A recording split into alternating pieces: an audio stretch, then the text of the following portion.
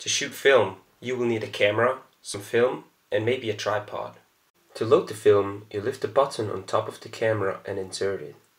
Then, you pull the film out of its cartridge and fit it into the winding mechanism on the right side of the camera.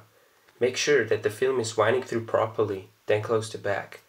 After closing the back, take 2 more photos. From this point on, do not open the back, otherwise all your photos will get ruined. Next, you dial in the film speed to tell the light meter which ISO you're using, and you're all set to go.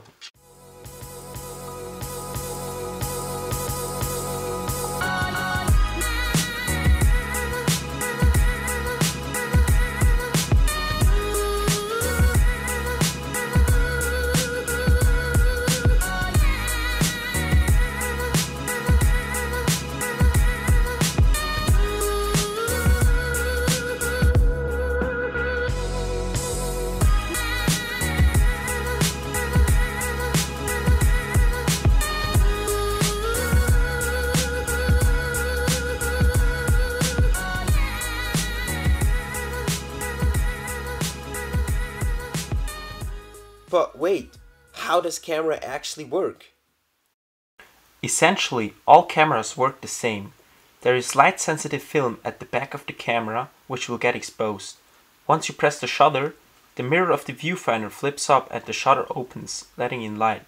After each shot, the film has to be winded so that another part of it can be exposed. Keep in mind that all the principles explained in this video also apply to any DSLR camera. The only difference is that a DSLR has a digital sensor instead of the film. When you take a photograph, you control how much light enters the camera. Let's take a look at an example. This image is properly exposed. If too much light enters, the image will be overexposed, meaning it will be too bright. If too little light enters, the image will be underexposed, meaning it will be too dark. This balancing act is called exposure, and there are 3 parts to it: the ISO, the shutter speed, and the aperture. ISO describes the light sensitivity of your film. Photographic film is a strip of plastic with a coating containing small light-sensitive silver crystals. The coating will gradually darken if left exposed to light. This creates an invisible image in the coating, which can be chemically developed into a visible photograph later on. When you take a photo, the camera's shutter opens, letting in light. It stays open for as long as you've set it to, which usually are fractions of a second. Then it closes, cutting off the light. This period of time is called the shutter speed. Generally, you have to use slower shutter speeds when it is darker and faster shutter speeds when it is brighter.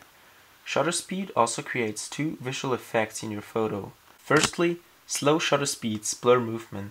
This is because the shutter stays open for a long time, allowing objects to move while the image is being exposed. As a rule of thumb, you will need a tripod to prevent camera shake for shutter speeds less than 1/60th of a second. Secondly, fast shutter speeds freeze movement. Subjects will appear frozen when photographed with fast shutter speeds because nothing in front of the camera has time to move while the shutter is open. The aperture controls how much light enters the camera. It works exactly the same way as the pupil in our eyes, which opens in darker conditions and closes in brighter conditions. The size of the opening, namely the diameter, is measured in f-stops. At first, it can be confusing that a higher number means a smaller opening and vice versa. However, the f in f-stop stands for the focal length of a lens and the slash stands for a fraction. Therefore, a small fraction like the focal length divided by 2.8 means a higher number and thus a bigger diameter than a high fraction like the focal length divided by 11. As well as controlling the amount of light entering the camera, aperture also creates a visual effect. By changing the aperture, the depth of field, meaning the area being in focus, changes as well. You can achieve a shallow depth of field by choosing a low f-stop, which means that the aperture is wide open. This will make your subject stand out and therefore is often used in portraits. On the other hand, by choosing a high f-stop, which means that the aperture is almost closed, you can achieve a high depth of field. This is often used for landscapes in order to have everything in focus. Here's the thing, as you change the aperture, the shutter speed will need to be adjusted as well in order to keep the same exposure. To compare shutter speed and aperture, there's a thing called stop. A stop means that you are doubling or halving the amount of light reaching the film. Doubling or halving the shutter speed means an increase or decrease of one stop of exposure. The same concept applies to film speed. A cartridge with ISO 100 will need twice as much light than a roll of ISO 200 film. The aperture is a bit more complex. Like we covered earlier, f-stops are fractions of the focal length, which determine the diameter of the opening.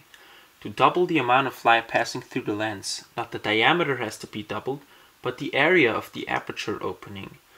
The surface of a circle is calculated by the radius squared times pi, respectively the diameter divided by 2 squared times pi. To double or half the area, you have to multiply or divide the diameter, meaning the f-stop, with the square root of 2. For example, going from f2.8 up to f4 is a decrease of one stop because 4 equals 2.8 multiplied with the square root of 2. Now you can easily compare and adjust your settings. So let's say you open your aperture from f4 up to f2.8 in order to get a more shallow depth of field. This means that you get more light, namely by one stop. Therefore, you should halve your shutter speed, for example going from 1/30th of a second down to 1/60th of a second. For all of you who are shooting digitally, you can also adjust your ISO, but you should always keep your ISO as low as possible, since a higher sensitivity means more noise in your photo. You might have asked yourself what all these letters mean on top of your mode dial. The M stands for manual mode, where you are responsible for shutter speed and aperture in order to get the proper exposure. It can be very time consuming to keep up with the light meter, and most of the time it is not necessary to shoot in full manual mode. To help you out with the exposure, there's a light meter built into the camera. It will give you the recommended shutter speed for the used aperture. Keep in mind that you might not be able to shoot every shutter speed with every aperture. For example, in a dark environment you can't shoot with fast shutter speeds and so on.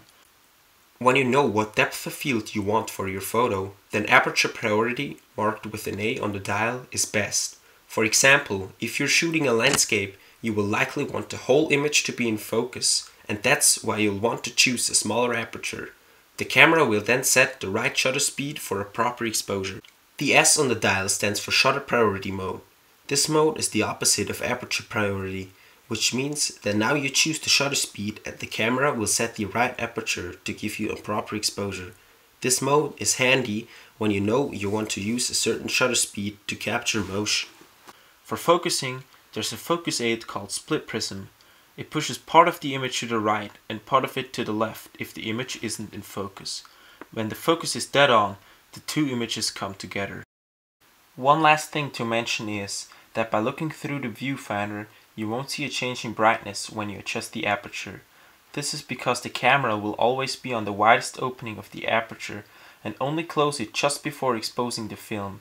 However, if you need to check how the aperture affects the depth of field, you can do it by pressing the depth of field preview button. Once you've finished your roll of film, you will have to click the button at the bottom of the camera to release it. Then you roll it back into its light-tight cartridge by using the winding mechanism. Wind it back by turning clockwise until you stop feeling resistance. Now you can remove the film. To get to the negative, you'll have to process it, which I will cover in the next video.